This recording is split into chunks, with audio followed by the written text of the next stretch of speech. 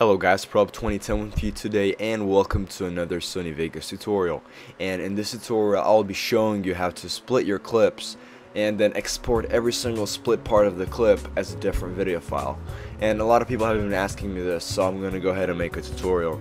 So what you're going to first do is you're going to first import a clip inside of Sony Vegas, the project media section.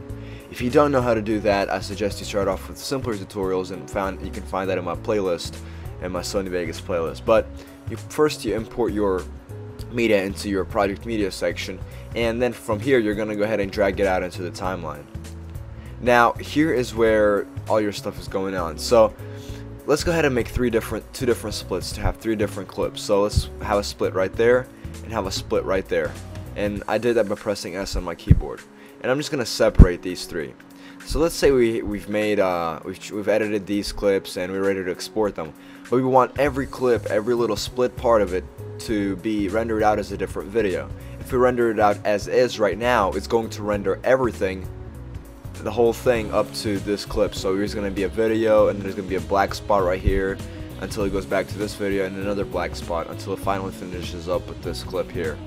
But if the way we're going to do it is we're only going to select a region to be rendered out, and to do that, here's where this thing right here, you probably had this before, but this option right here that I'm doing right now, this is actually like the loop region area, and we're going to be using this to render out only a certain part of the video. So to do that, let's go ahead and first go up here in the beginning. So now first, how to get there is put your mouse right above the timeline markers. So you have your clip, you have your pan tool, and if you go up one more, your cursor changes to like a horizontal double lines and a cursor. Excuse me, and a cursor. So how to do that is you go up to the beginning of the clip, just estimate because it's gonna snap into place. Go up to the beginning of the clip and click and drag, and as you can see, the loop region area kind of snaps into place. And if this is not the selection that you want, you can go ahead and freely move these around. So even if it didn't get the whole video clip, you can grab this top thing and move it up a little bit to the front. Now that we have this whole clip selected, we want to go to File, Render As, and here is where we're going to check Render Loop Region Only. And once this is checked, you go ahead and proceed with your normal rendering options and press save, and it should render out only that single part of the clip.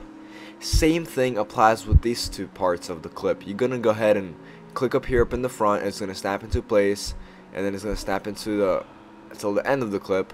Same thing, go to File, Render As, make sure that Render Loop Region Only is selected, and press save, and keep doing this for the rest of your clip.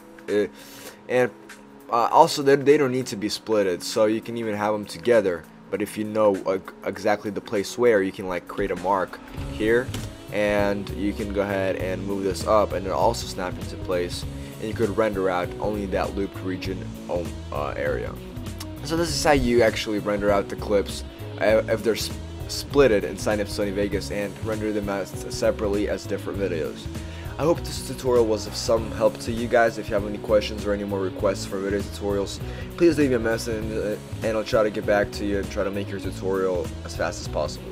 Thank you guys for watching. Rate, comment, subscribe, and I'll see you guys next time.